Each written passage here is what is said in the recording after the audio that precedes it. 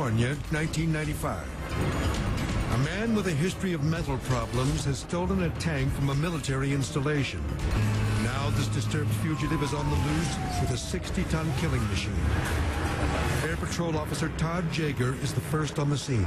These people are completely at the mercy of whoever's in this tank right now. Officer Jaeger and his partner hover high above the horror as the metal monster begins its rampage. The lethal treads reduce cars to piles of twisted steel. Fearful for his life, a terrified driver quickly backs away from the oncoming tank.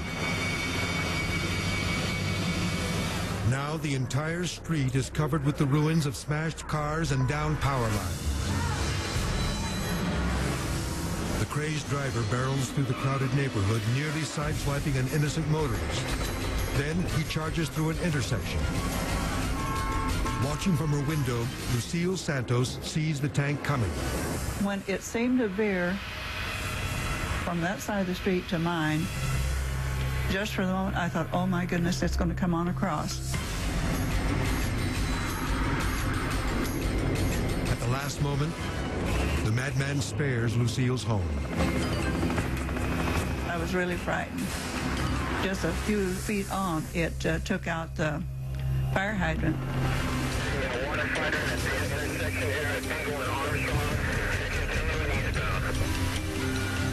Then the heavily armored vehicle rips through a motorhome in a matter of seconds.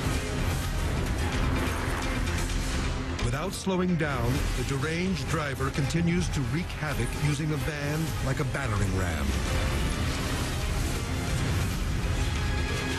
The violent sounds of destruction bring the owner of this RV to the street. When I went outside, I just seen my whole block demolished. And then when I went to go look at the motorhome, half of it was gone. And it was just devastating, actually. Fewer than 10 minutes into this reign of terror, the quiet city streets have been transformed into a war zone. Sandra Pinnell and her daughter Heather tremble with fear after their minivan is sideswiped by the enraged outlaw. I tried to get out. I didn't unbuckle my seatbelt. I ended up covering my face and scrunching up like a little ball and started screaming. San Diego police have now arrived in full force. But it's too late. The crazed driver is headed onto the freeway. Now the police are determined to end this nightmare. But the maniac makes one final desperate move. He veers into the center divider toward oncoming traffic.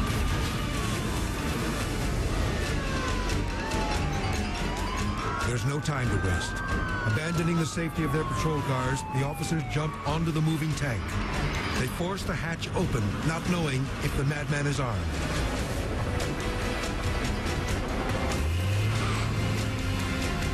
The police officer orders the driver to surrender. But the lunatic has no intention of giving up. The patrolman has no choice but to discharge his weapon.